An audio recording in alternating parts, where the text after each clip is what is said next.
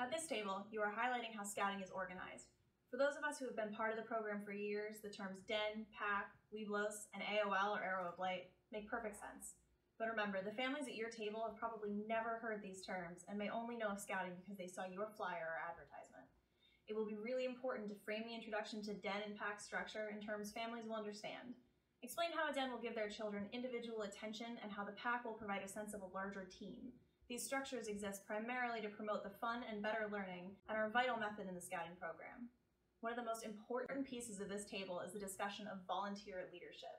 Be sure to remind parents that many hands make light work. If they hear that your Cub Master does all of the work to keep dens running smoothly, they might be worried about the amount of work they would be asked to do. Reassure them that volunteering is fun, rewarding, and most of all, a manageable experience that will enhance their child's growth in Scouting.